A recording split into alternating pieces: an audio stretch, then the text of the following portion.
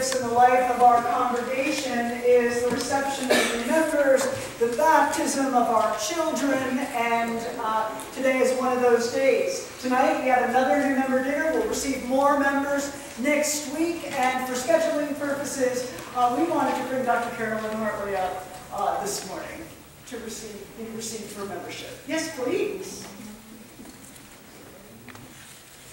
Yes, please. Come on up.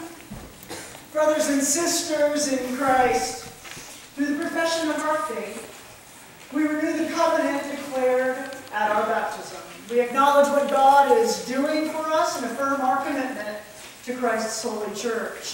I present Dr. Carolyn Hartley, who joins us at this amazing Sparta United Methodist Church today by the profession of her faith.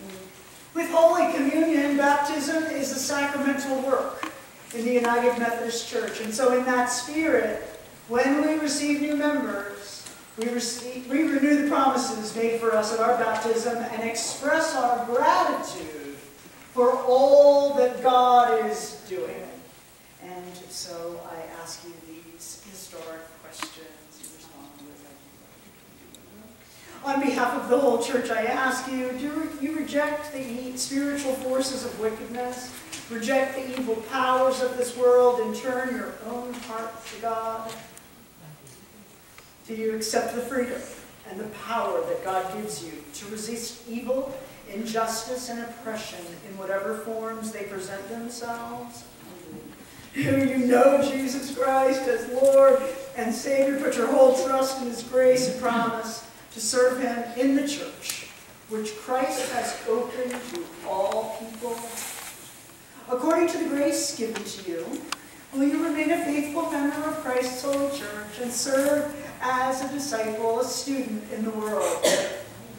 As members of Christ Universal Church, will you be faithful to Christ through the Sparta United Methodist Church and do all in your power to strengthen its ministries? Members of the household of God, I commend this fine person to your love and care. Do all in your power to increase her faith, confirm her hope, and perfect her in love. We give thanks for all that God has already given you, and we welcome you in Christian love, as members together with you in the body of Christ and in this congregation of the United Methodist Church. We renew our covenant faithfully, participating in the mysteries of the church by our prayers, our presence, our gifts, our service, and our witness, that in everything God may be glorified through Jesus Christ. Amen. Well, it has been a privilege to get to know you and to be on this journey with you. Friends in Christ,